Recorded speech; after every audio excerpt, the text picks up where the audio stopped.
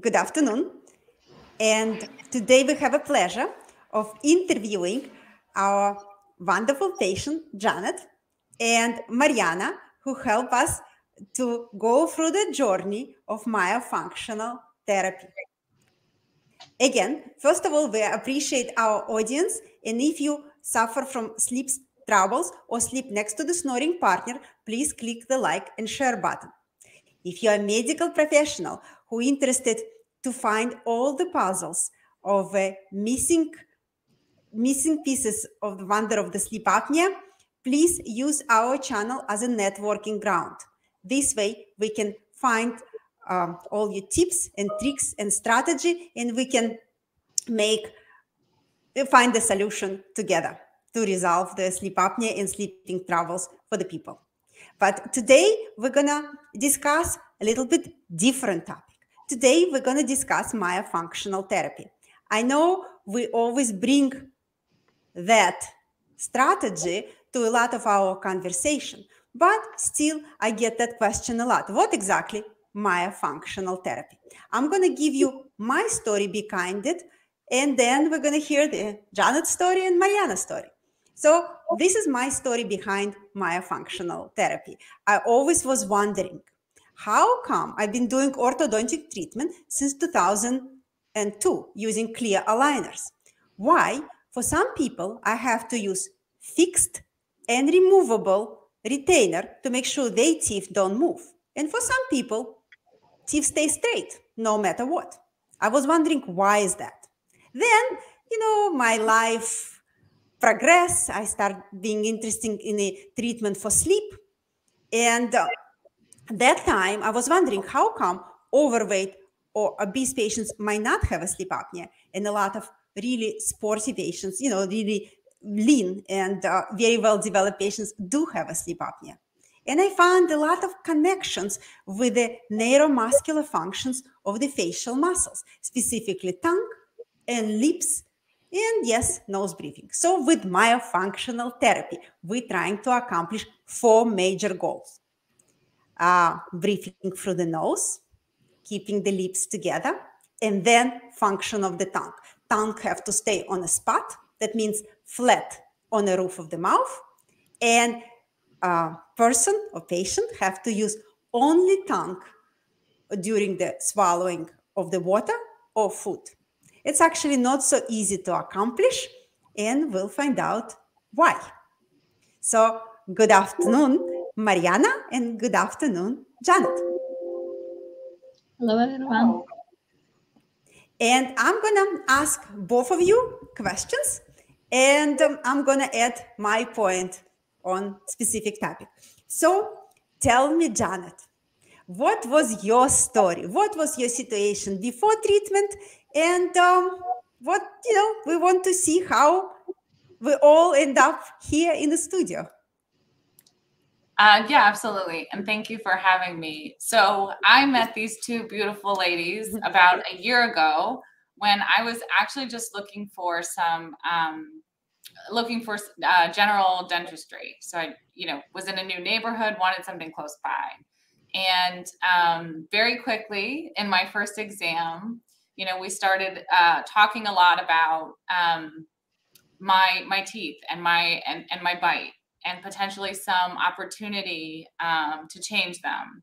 And I was hesitant because it's not the first time that a dentist had said to me, there is an opportunity, whether it be through braces or Invisalign, to really fix, my bite and my smile.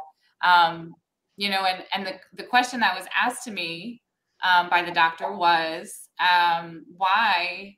Why haven't you done this in the past? And the real reason was just I didn't realize the negative consequences for not having,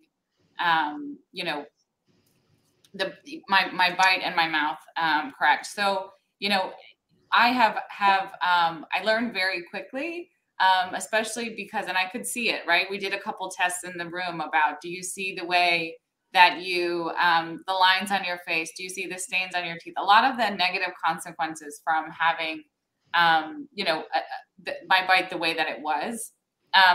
So we went down the path of doing the Invisalign. And one of the real things that was important to me is that, it would be a one-time thing. I wouldn't have to continue to correct after the Invisalign portion was done. And so that's where we got into the therapy, was, you know, the way that I hold my tongue and the way that I breathe. It's actually contributing to the way that my teeth were in my mouth. And so we started to correct both of those things at the same time. And you'll see I still have my Invisalign in, but I'm very close to the end of my journey.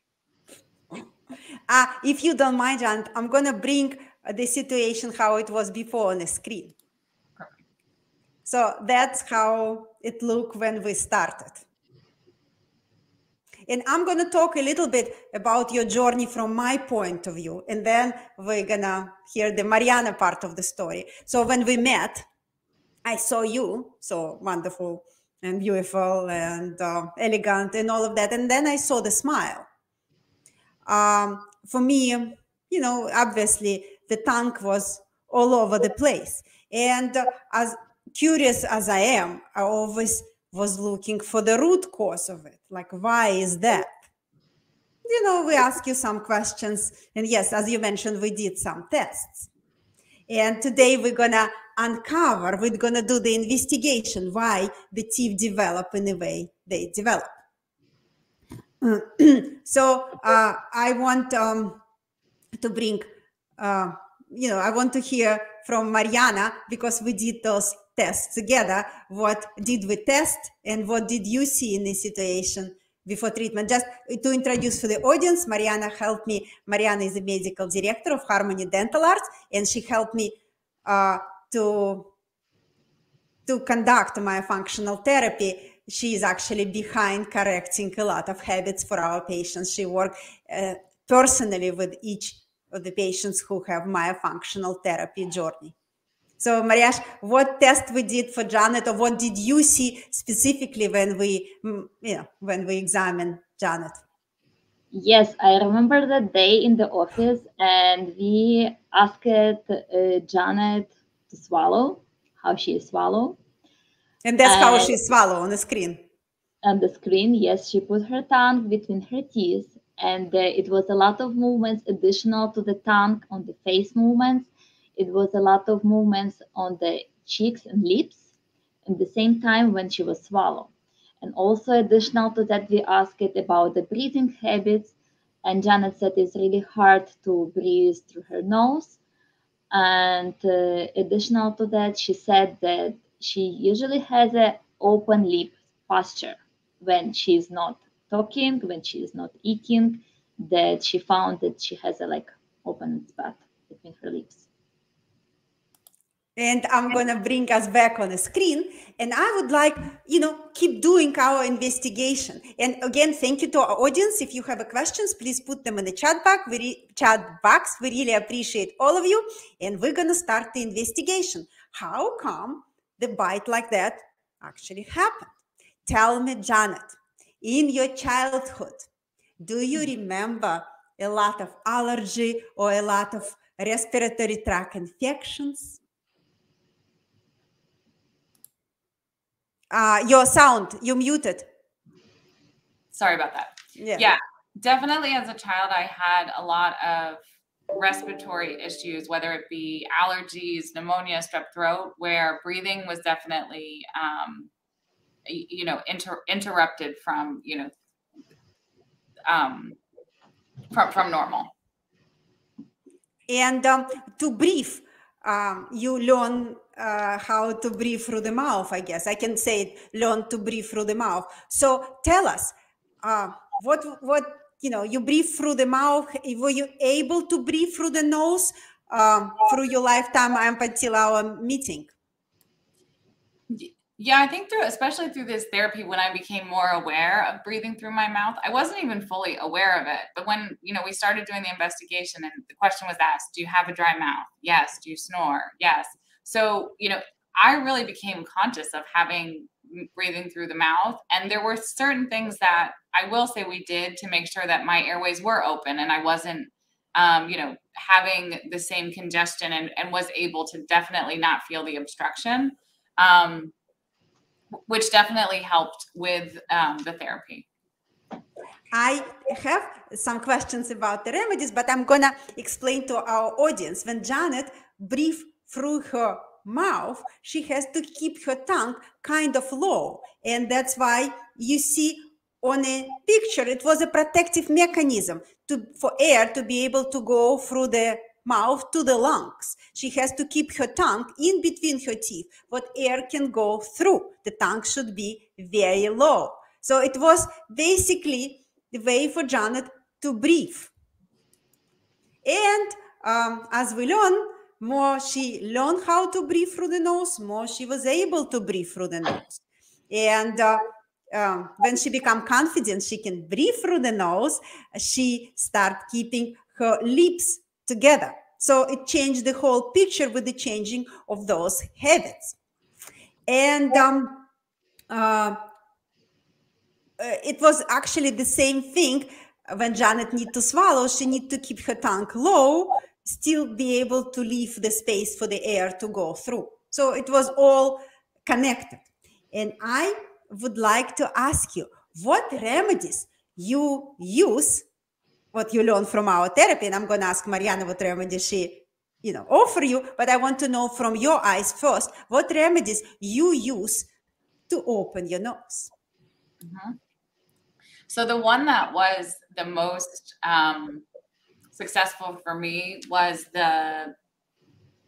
it's the Vicks Vapor Rub Stick, which really puts and I'm blanking on the name of the ingredient, but it would open my airways, and it was quick, right? I think some of the other things that I did, they may have had a longer lasting impact, but I'm someone who is often like on the run, doesn't have a lot of time. So that was something I could quickly do before bed. I could quickly do if I was feeling like, oh, I'm having a hard time keeping my mouth closed and breathing through my nose. So that was one of my favorite ones because it was the easiest. That's the kind of patient I am, but there were a lot of options. I'll let Maryana talk about those. Now I want to bring Maryana on the spot, and I would like to ask you what options you offer to Janette. As always, we customize our treatment for specific patient. We learn what works, we learn what doesn't work, and with Janette, we learn certain things. Additional to the chopstick that Janette mentioned, like Vicks, we call that boom boom. And I proposed to Janette unblocking nose exercise. This is from Buteyko breathing technique, and I think it was helpful, but of course it's gonna take some time, and the boom boom was much easier, like Janette mentioned. Especially this is about unblocking the nose. And also additional to that, after Janette was able to unblock her nose, it was some additional exercises to teach how to breathe correctly. And tell us, Janette, how do you breathe now? Well, I would love to say I'm at 100% always breathing through my nose, but it's still, I would say I'm very much still a work in progress, but I definitely have seen a significant difference. And I would say, I'm past the 50% mark where I started at 10% breathing through my nose and 90% like through my mouth. Now I would say we are above like 50% of the time I am, breathing through my nose, which is a really big improvement. And I would like to ask you about awareness with the lips. What's your story with the lips? Because I remember when we met, you were always smiling for us. So your mouth was always open. Yes. So I will say the awareness of like my lips being open and then seeing kind of what that looked like, especially I work from home. So doing a lot of Zoom calls.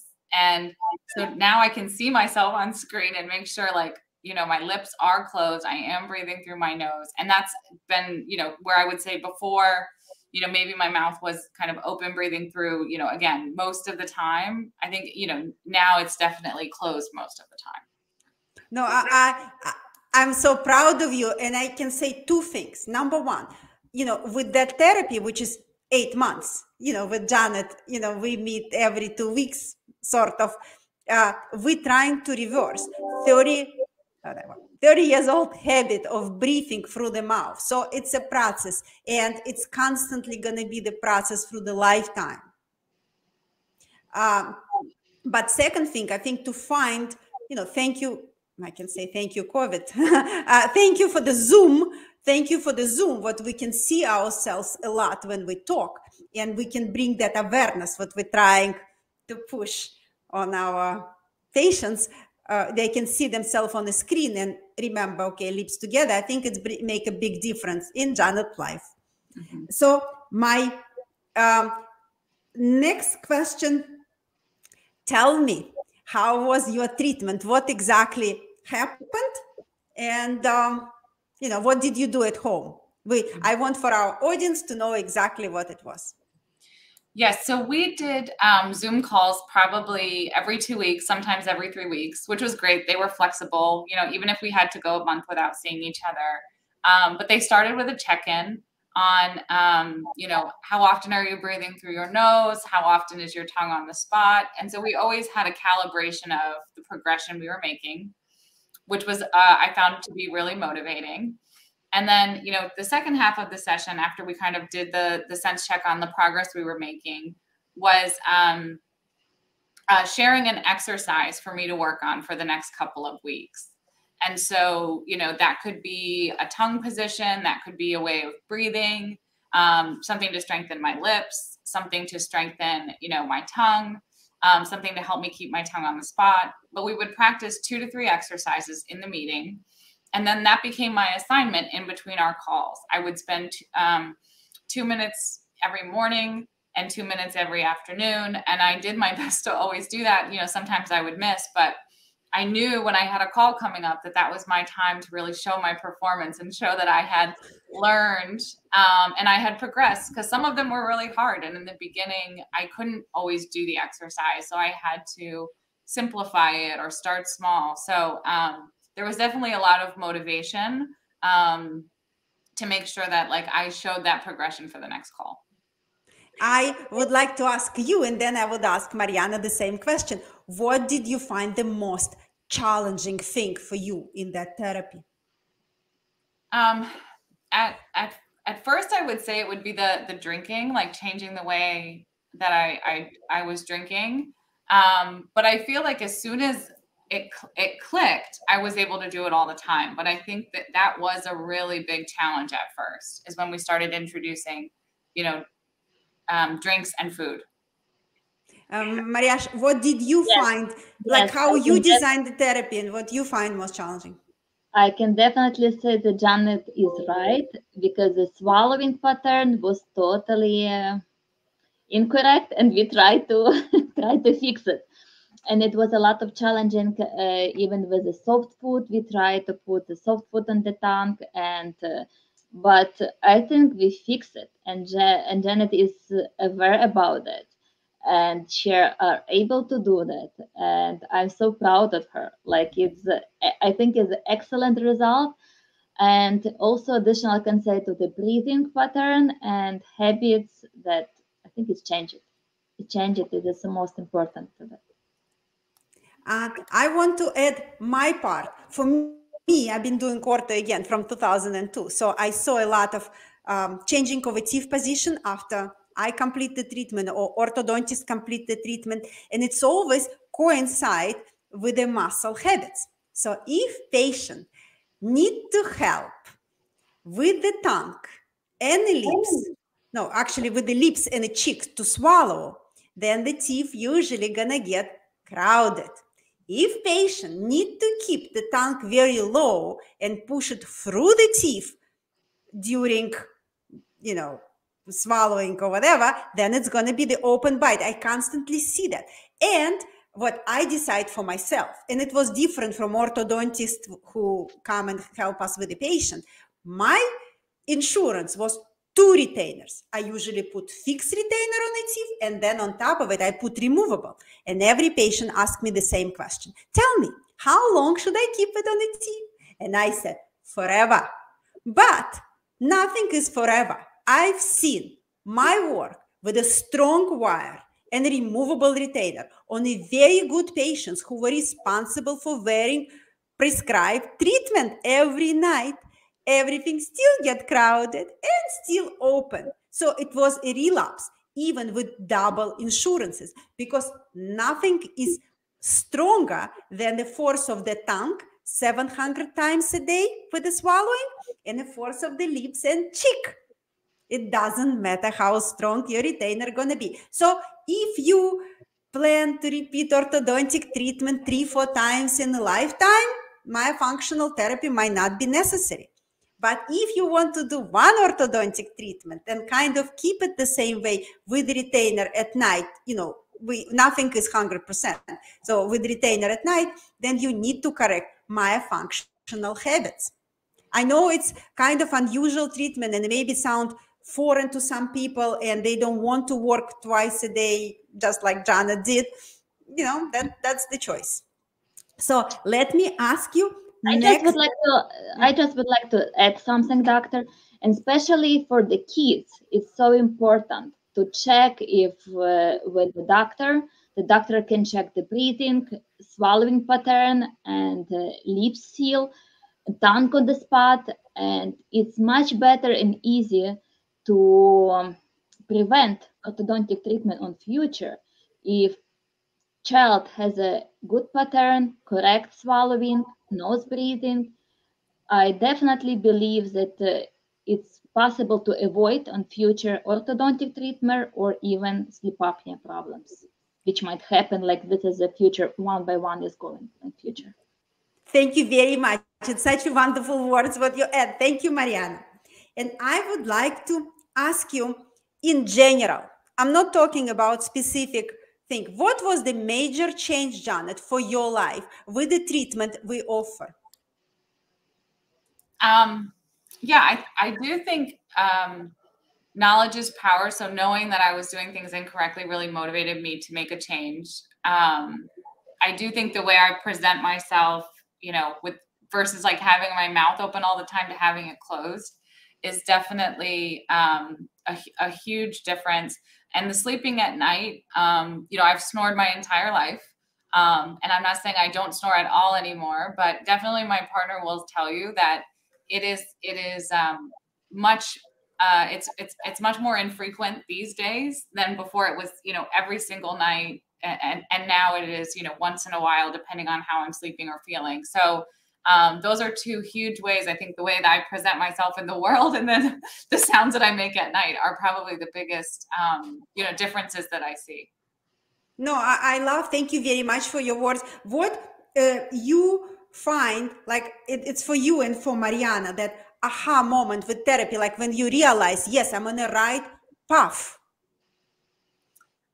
Well, a big aha moment was every time something was presented to me that I couldn't do. And it's like, something must be wrong. If these things, do this with your lips, do this with your tongue. And it's like, I can't, that I didn't have the strength. But then when I started seeing the ability through the repetition and practice of the exercises, being able to, I can do this. I just have to put the time into it. So it's so wonderful what you say, that it's make me so proud of you. And I want to say that myofunctional therapy brought the confidence. Mm-hmm. It's wonderful. Yeah, I notice it all the time when I ask patients, can you do this with your tongue? And they have troubles finding the tongue. We never think about that organ. We know where the hand, we know where the leg, but we don't know where the tongue. And we're asking to do certain movements and they cannot do them. It was amazing. It was a aha moment for me, not specifically with Janette, but when I start practicing that therapy. So Mariash, tell me, what was your aha moment with Janette when you helped her support her through the therapy? I was so proud finally then I saw that Janette was able to put the tongue on the spot and she changed the swallowing pattern. Did she aware about it? The tongue is not pushing teeth anymore, and she snoring less, which is great. That definitely was a aha moment for me to see my result of my work. I think it's what make us go through the day, what we can see the difference, what we bring to the patient's life. It's like a big difference. The ability to breathe through the nose, keep the lips together and swallow correctly, which is not easy for most of the people. So tell me, Janette, and again, we appreciate our audience. If you have questions, please put them in the chat box. We would be very happy to find the answers. I would like to ask you, what was situation with the sleep? I know you mentioned about the snoring, and in general, not only about snoring, maybe about the dry mouth, about some other things with the sleep. What you notice are different now? So the snoring is a big one. I will also say, waking up with a very dry mouth, and definitely, it's a little embarrassing, but when you sleep with your mouth open, not only do you snore, but you drool on yourself, and it's just something that it happens, and so now that's something we've been able to, well, it's almost reversed. We're getting there. So, but those are really big impacts from the sleep. Oh, that's wonderful. Now I have a question for Maryana and maybe for Janette. My question, Maryana, we're working a lot with sleep apnea patients. And a fact what Janette had orthodontic treatment, how you have to modify the therapy, knowing what she has retainers in the mouth. And it's also a question for Janette, what Invisalign aligners did for her. So how did you have to modify the treatment for Janette, what she has Invisalign retainers? I cannot say that I would modify a lot of treatment because Janette has aligners. It's mostly modified treatment depends on the patient's habits, what problems patient has, if it's more than breathing or if it's more the swallowing pattern. I modify treatment about the habits mostly. But additional to that, it was a great option for Janette that she has aligners, clear aligners. The same time, aligners was expand Janette arches, and she get more space for her tongue. And at the same time, when Janette was wear aligners, she feeling the borders from the aligners on the palate, and it was exactly spot where Janette needs to put her tongue on the palate. Like tongue on the spot, it was the borders for Janette to put it. Tell me, Janette, with aligners, did you notice how aligners help you or guide you? Yeah, I think it was a couple-week period when we started the therapy, and I did not have the aligners. And the aligners really just gave me confidence that I was holding my tongue in the right spot, because there is a space on the top of my mouth where my tongue isn't supposed to kind of be up against the ridge of the aligner. So it just gave me confidence when you're learning that tongue spot at the beginning, and you're thinking about it as much as you can, because most of the time your tongue is not there. So the aligners really gave me confidence in that reminder of where's your tongue, and continuing to put it back on the spot. But another thing I want to ask you, did you find more space for your tongue? But you had orthodontic treatment in the same time. Oh yeah, definitely. So that just got easier over time, the more that, the Invisalign to really change the position of my teeth. Yeah, absolutely. And I would like, that would be more question to Maryana, and I would like to add, what do you think, Maryana, with myofunctional therapy, what we work and, you support the Janette on her journey, what would be afterwards? A lot of people ask me, they say, okay, you suggest I proceed with myofunctional therapy with you, but that's it? This is it? When I'm finished with that, how, what your view on the design of follow-up, specifically for Janette or for other patients? We usually would like to schedule patients for follow-up visits, like from 3 to 6 months, to check habits of the swallowing, of the breathing pattern. And it's really good to find out if it's the same or not, like similar to if person going to gym to hold muscles on tone, and the same right here. We cannot say that it's done like final session and that's it, and no more treatment, no more awareness about it. Definitely not.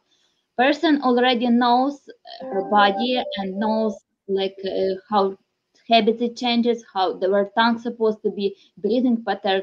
I just always remind that it's supposed to be just repeatedly, maybe not so strong and not so often like it was during the myofunctional session, but definitely supposed to be awareness, and maybe a couple times a week, just double check. Are I able to check the tongue on the suction position? If my tongue is on the roof of my mouth, if how I am breathing, if I'm breathing through my nose or just my mouth, or maybe I'm going back to my previous habits, it's always good to check. And they will ask patient to come for the follow-up visit to double check and maybe correct some position and maybe change some way. Depends, of course, on the case. Thank you very much, Jonathan, Maryana. I think we were able to totally make this treatment, not so puzzled anymore. So the myofunctional therapy helped with the 4 things for Janet to support her orthodontic treatment, what we did with the clear aligners, and help her to breathe through the nose easier, keep the lips together. She has a strength in the lips.